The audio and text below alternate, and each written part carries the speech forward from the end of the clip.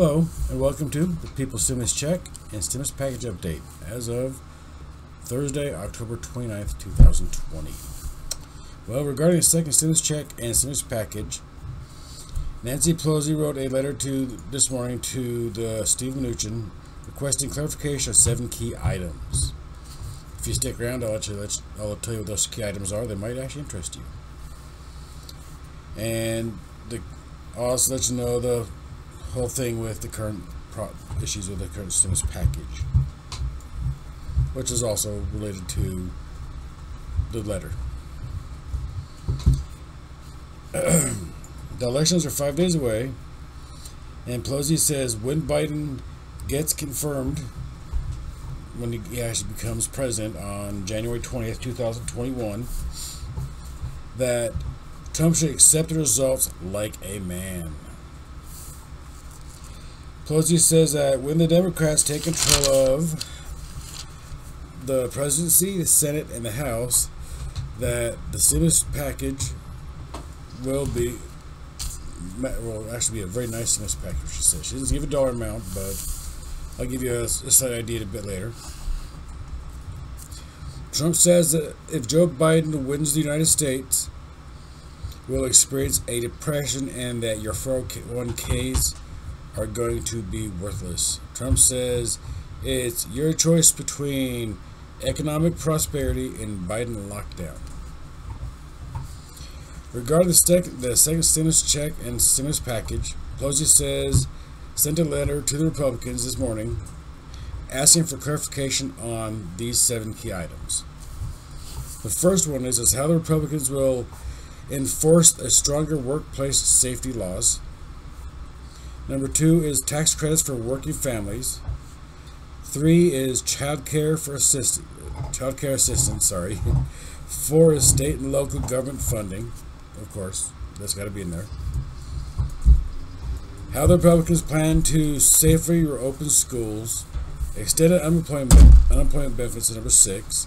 And 7 is, and if the Republicans will accept the Democrats' strategy for testing, tracing, and treatment. So those are 7 main items right there that up Pelosi's craw right now. There was a survey done where the participants were asked who is to blame for the stimulus problems. Is it the Democrats or the Republicans? Well, out of all these participants, 45 of them said it is the Republicans' fault. 40% of them said it was the Democrats' fault. 15% were undecided. And currently, the politicians are showing more concern about the elections and very little interest in passing a stimulus package for the people. Which is basically true because they're out campaigning or on vacation. Pelosi said that if the Democrats control the presidency, Senate, and the House, that would be a difference between night and day for the stimulus package, and that the budget for the stimulus package could be higher than $3 trillion. So it'd be going for basically Nancy Pelosi's original wish list. Now if it does include all essential employees, not just the frontline workers. Trump says that he will accept a peaceful exchange of power, but he wants an honest election.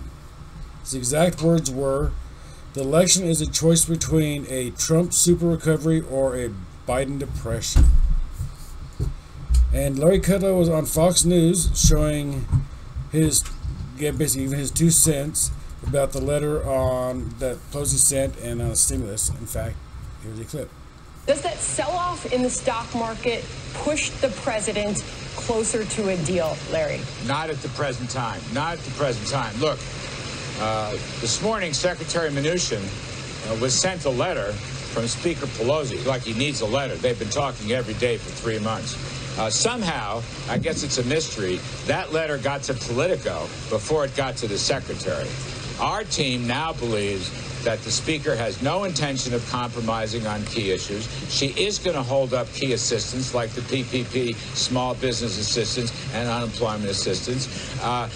she is stringing us along, and basically we think there's virtually no hope for these tests. We have doubted her seriousness in the recent weeks. We've continued to negotiate in good faith. This letter that got public before it got to the secretary is the wrong, bad form. But most importantly, they show no evidence of compromising on the very key issues. So we'll perhaps have to wait. I don't think this recovery depends on the assistance package per se. But I do think, Sandra, I do think unemployment assistance, PPP, small business assistance, helping the schools, that could have helped a lot. And it's not going to happen. The Democrats have been completely intransigent. It's just